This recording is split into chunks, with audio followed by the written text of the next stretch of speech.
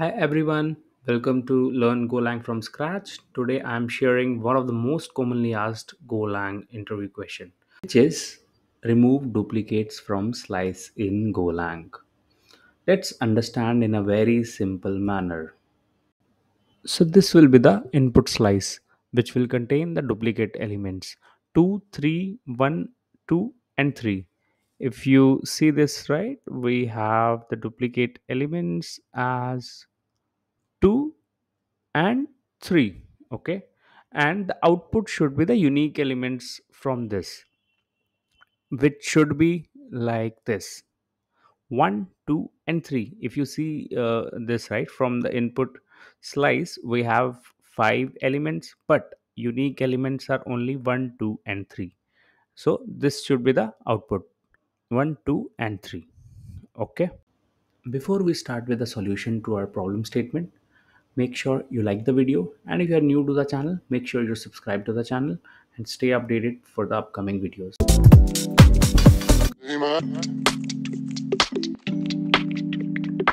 Let's start by first creating the name of the file, which would be uniqueSlice.go. Okay, now let's start with our package main,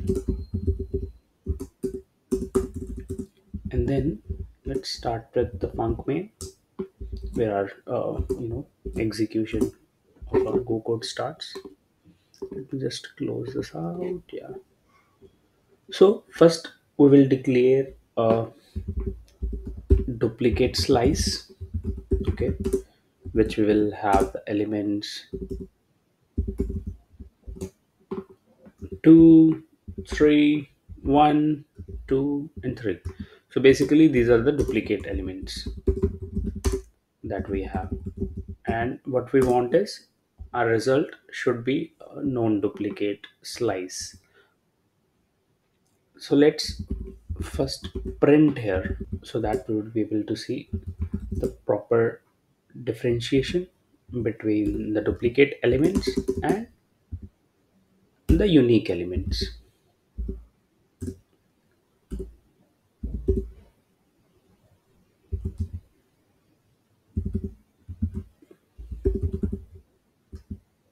Okay, now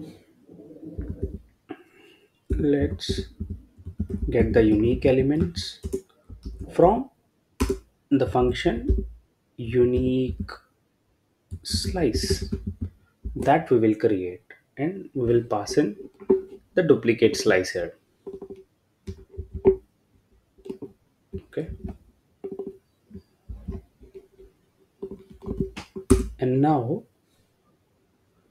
we will create this unique slice function.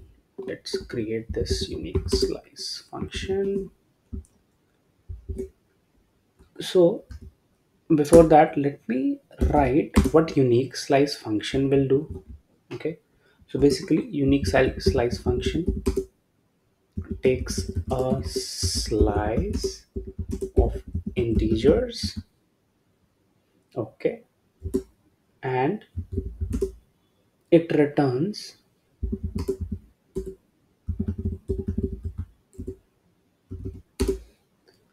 only the unique elements,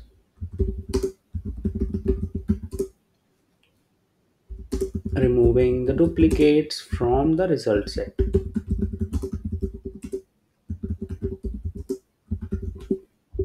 Okay, and now what we would be expecting, basically the nums slice, and we would be returning the slice. And now first of all what I would do is I would create a map, scene map. Okay, whose key will be integer, as it will hold a single value from the slice of array, and its return type will be empty struct. Why empty struct? Because empty struct will help me to save the memory. Okay, because it occupies a 0 byte. I'll just write here,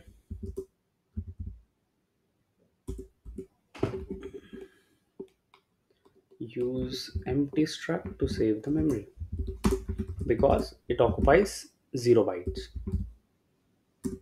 Okay, now we would move on to, pre-allocating the result set, like where we will store our unique elements, and we will create it using a make function, and its type will be int of array, and we'll be initializing with the 0 value, and we'll be initializing with the length which would be equal to the length of the element that we are receiving from the main function, which is passed to the unique slice function.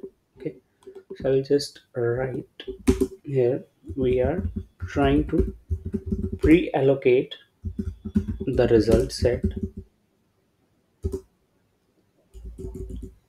slice with the length of nums to reduce the allocation overhead.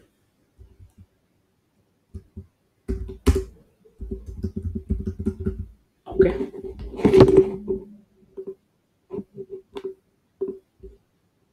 okay, now I have created the result set.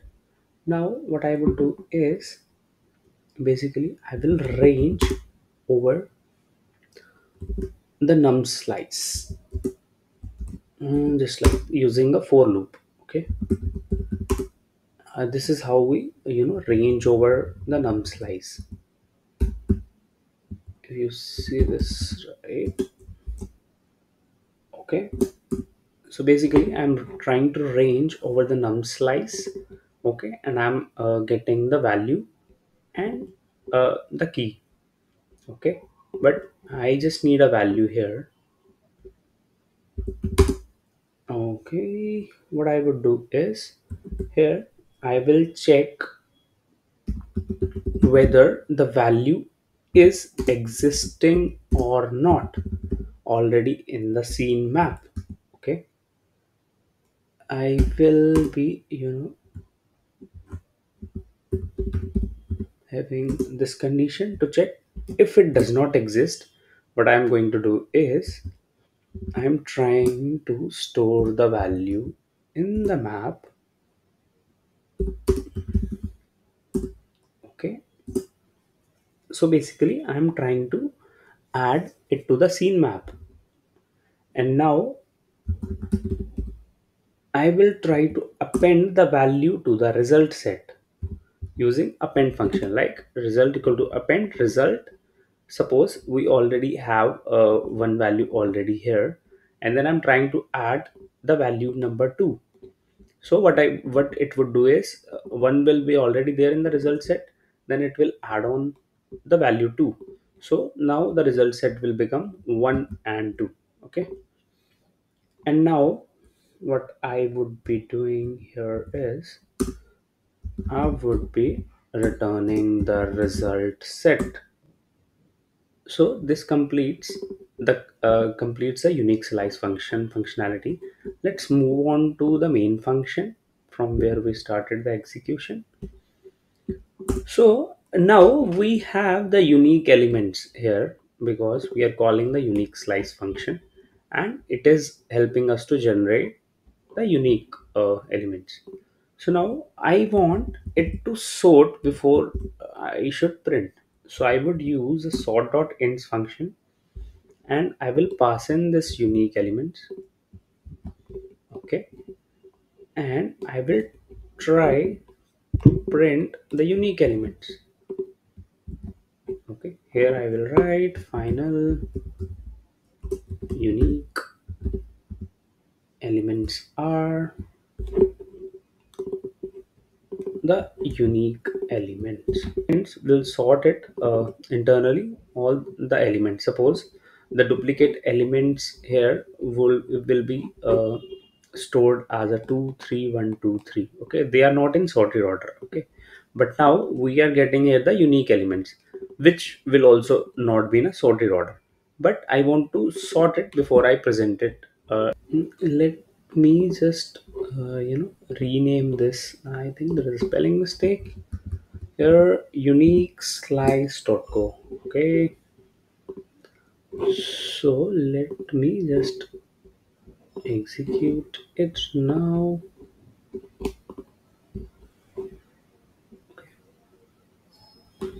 So I'll run uniqueSlice.go. Okay, so just wait for a second. So here you go, you see the output, right? Duplicate elements are 2 3 1 2 3. Okay, so here you get the duplicate elements all. And now when I'm printing the unique elements, it is properly coming 1 2 and 3 in a proper sorted order. Okay, I hope I was able to make you clear the execution of this unique slice function, and how you remove the duplicate elements from the array or slice.